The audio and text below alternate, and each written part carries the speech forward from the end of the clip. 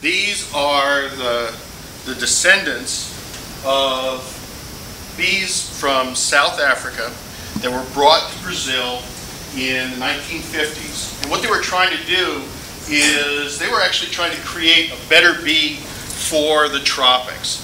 The European honeybee, which is the one that most people use throughout the world, originated in Southern Europe, especially in Greece, Italy, southern France.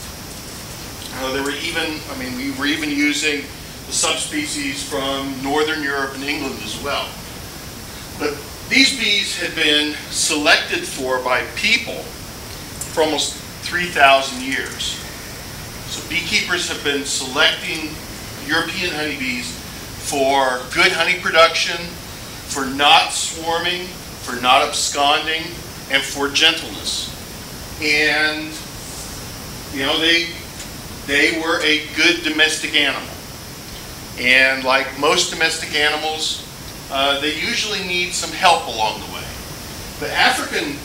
The South African honeybee was not subjected to the selection pressure.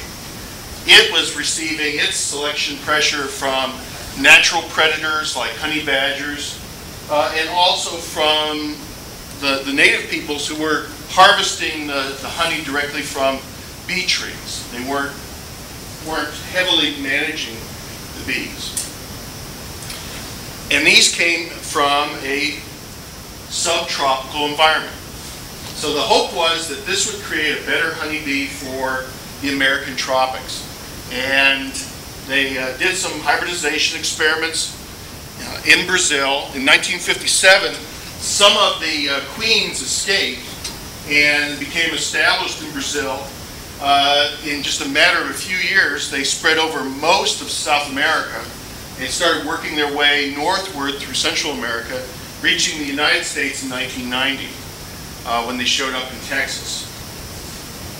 They gradually, over the next 5 years or so, spread throughout the southwestern United States into Southern California. And we sort of expected them to show up in the southeast as well, but they didn't.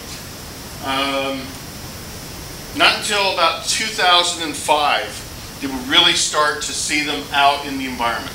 We were intercepting them at ports prior to that, but we weren't finding them away from ports until about 2005.